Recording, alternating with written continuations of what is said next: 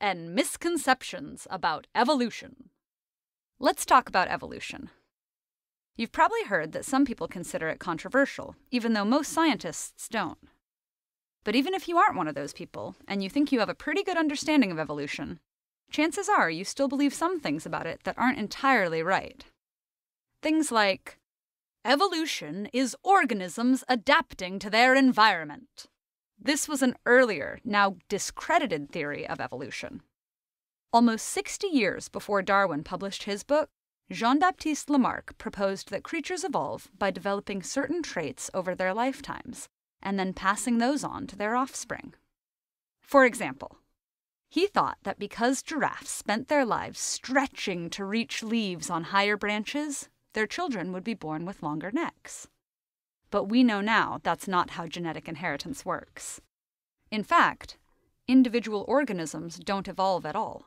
Instead, random genetic mutations cause some giraffes to be born with longer necks, and that gives them a better chance to survive than the ones who weren't so lucky. Which brings us to survival of the fittest. This makes it sound like evolution always favors the biggest, strongest, or fastest creatures, which is not really the case. For one thing, evolutionary fitness is just a matter of how well suited they are to their current environment. If all the tall trees suddenly died out and only short grass was left, all those long-necked giraffes would be at a disadvantage. Secondly, survival is not how evolution occurs. Reproduction is.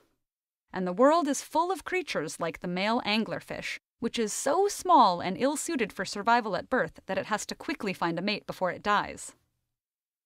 But at least we can say that if an organism dies without reproducing, it's evolutionarily useless, right?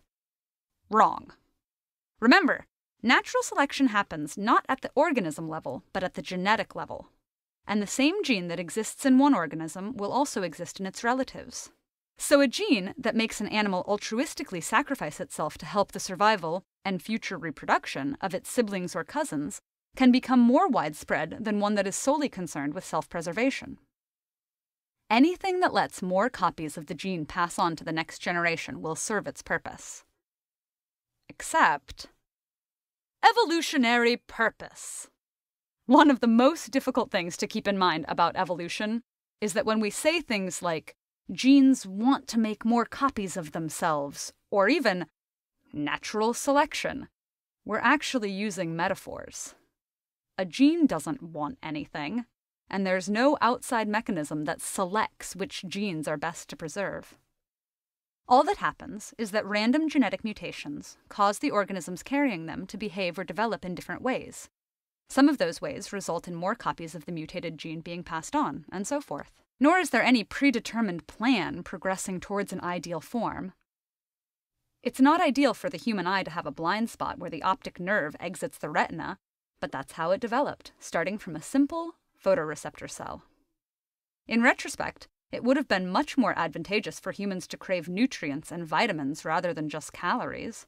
But over the millennia, during which our ancestors evolved, calories were scarce, and there was nothing to anticipate that this would later change so quickly.